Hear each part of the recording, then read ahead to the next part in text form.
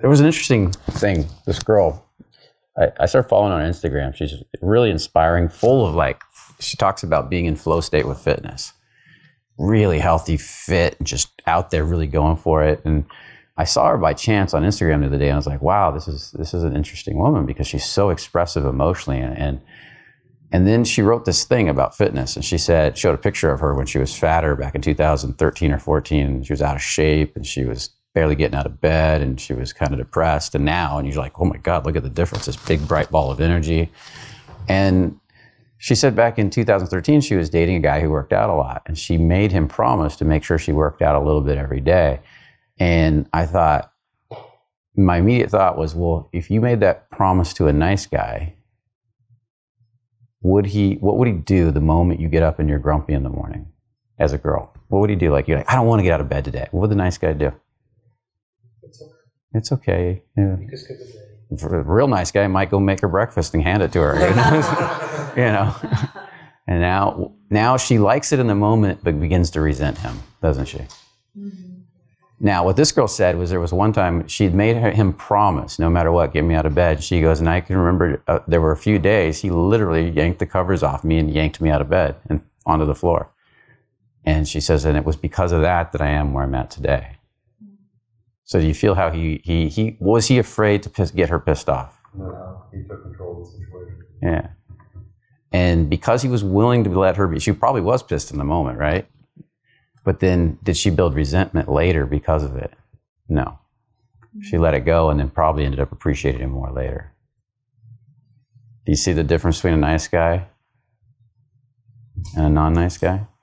It's an interesting comparison, isn't it? Are you willing to make her mad to create something better? Are you willing to make yourself mad to create something better? Who are you willing to piss off to grow? Whereas the nice guys aren't willing to piss anybody off. That's why bad boys get the girl, because bad boys aren't afraid to piss you off. And bad boys aren't always going to give them what they want, or what either of them want. They might go for what they want, but at least they're not afraid of them, and they're not afraid to get to say what they feel. You see the difference? So I always see nice guys as the ultimate resentment creator, because they never really show up. And that's why all nice guy relationships ultimately fail, or devolve into an apathetic relationship with numbness. Okay. So, anybody want to say anything? Cool. Okay, cool. Anybody can relate to what I'm saying? Yeah. Okay, cool. Good. So let's take a look at vulnerability.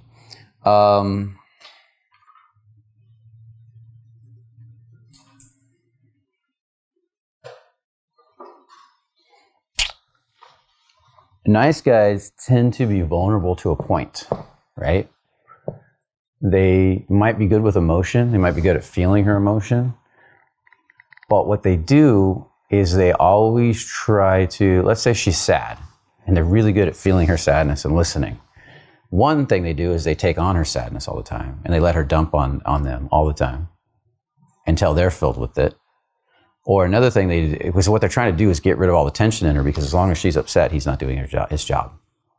So it's a codependent process. I have to make you feel better as fast as humanly possible. I'm not a good friend. I'm not a good boyfriend. Okay, so they're good with vulnerability in the sense that they can feel her pain, but they're bad with vulnerability in the sense that they try to take it all on for everybody else. Now, what if you could feel somebody's pain and you didn't take it on for them? You created a container for them to handle it themselves. You were able to step into it and sometimes amplify the pain to ultimately heal the pain.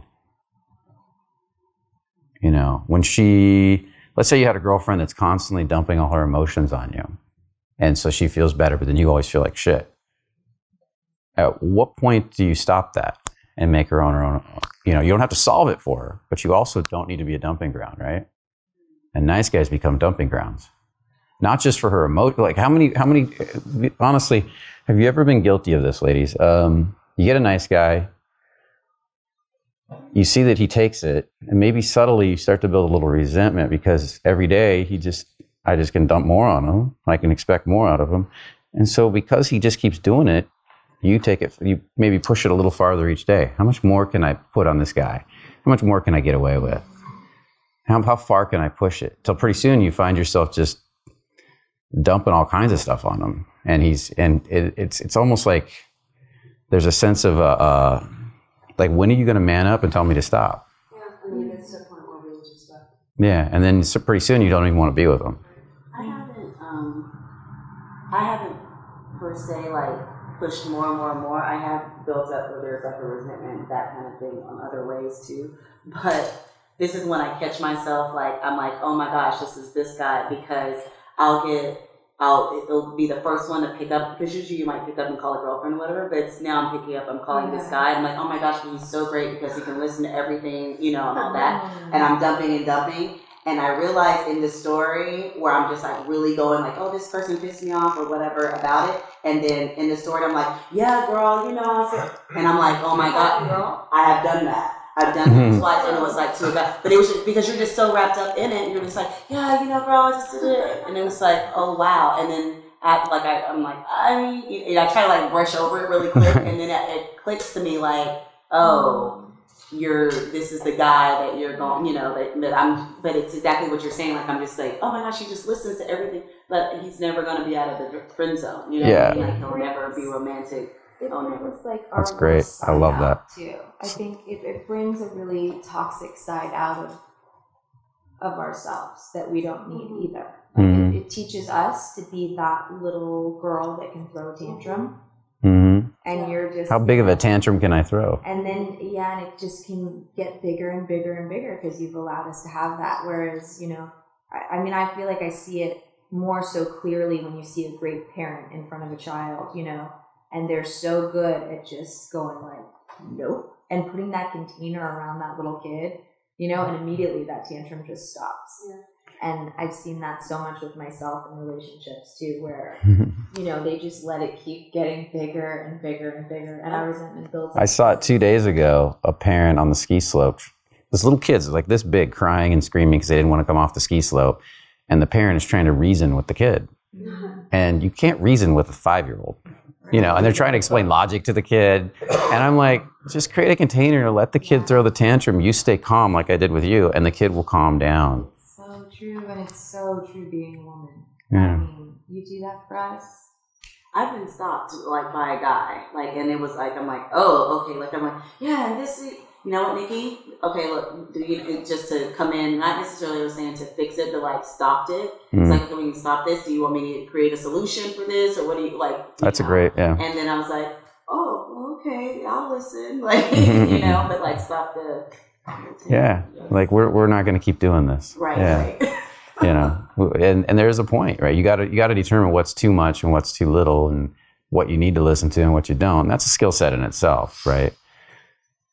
But it's all super true, you know. So she will throw. How many women? And you guys will see this. You'll see it in movies. You'll see it played out through life if you pay attention. Women will create bigger and bigger dramas for guys that aren't containing them. Why would they do that? The drama, maybe you get a little drama and you don't create a container and you just, okay. Then the next day it's bigger and it's bigger and it's bigger. And you can tell she's getting more insecure with the relationship. She's dumping more on you. She's creating more intensity at you. What's going on? She's testing you. Unconsciously. She's getting look, if your gift to her is containing, grounding, and leading as a man, and she needs to feel that from you, and you're just not doing it, what is she gonna do? She's gonna question like your masculinity in a way, because you're not containing it. She's gonna give you more to contain and more to contain. She's gonna give you the very thing you're afraid of. Until you either drowned in it and it falls apart, or you man up and fucking deal with it. And then she'll feel safe again because you finally showed up. That's nature. That's not her consciously thinking this up. That's nature saying, man the fuck up. Because if you can't handle her, how are you going to go out and hunt for her? How are you going to go out and battle to keep the babies protected? That goes back to our nature, right? It doesn't necessarily mean you have to have kids or you have to go really hunting anymore, but that's still in us. And then it makes her, because she needs to feel secure that she's got a man that's giving these gifts. So she's going to test those gifts throughout your life on a regular basis. Unconsciously, most likely. Sometimes consciously. And you need to feel like you've got a feminine woman. What happens when you don't have a feminine woman that's willing to be feminine for you and give you feminine energy? She gets logical. Maybe she starts to emasculate. She starts to take the masculine. And how does that feel to you guys? How long she's not giving you her gift? She refuses. At what point, what point do you get tired of that? So I'll give you 2 examples.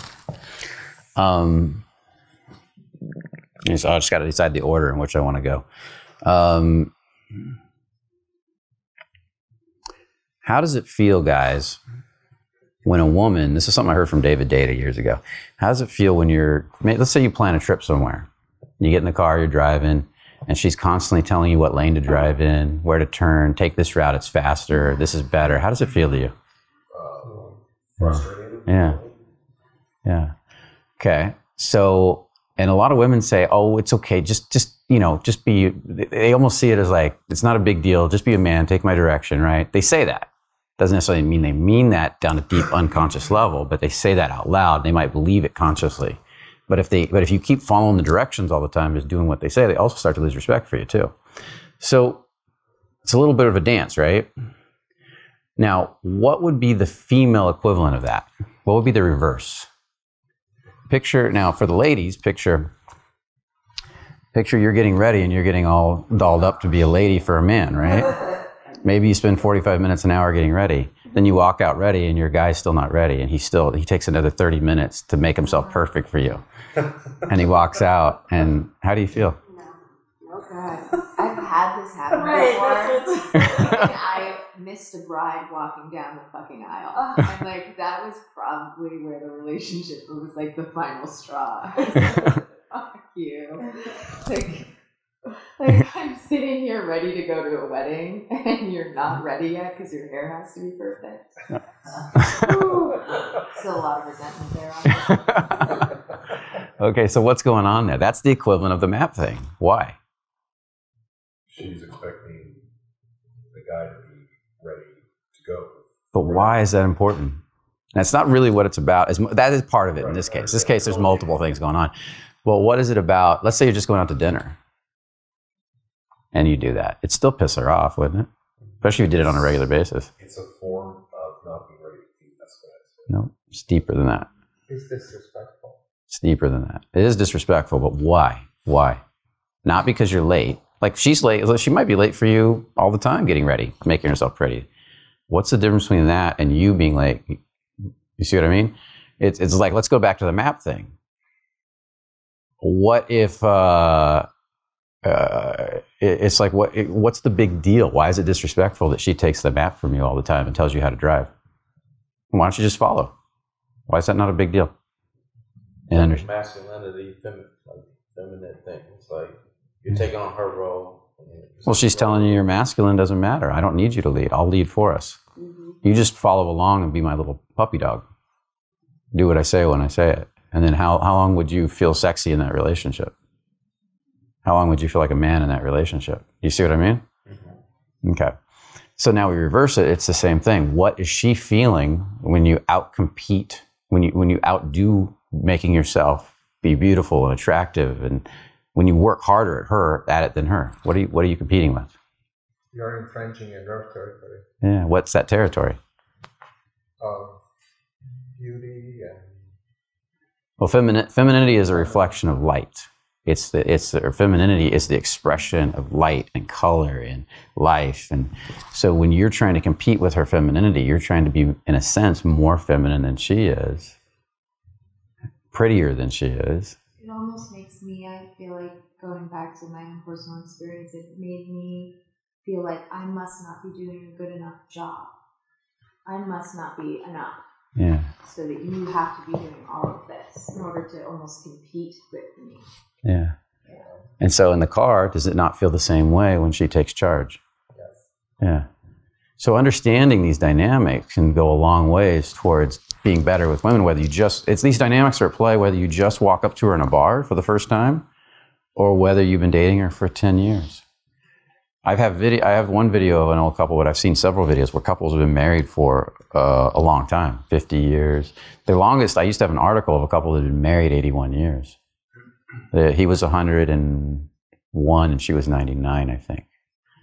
And they were still happy and they were still cuddle and they still hold hands and their kids were like, yeah, they've always been like this their whole life. Why? Why does that work? Well, and I have another one of a couple that met while they were in high school. And I don't even think they were driving yet. And they dated, married, been together, and they were a little old couple. And he was giggling and laughing. They were at a cafe, and they were joking and teasing.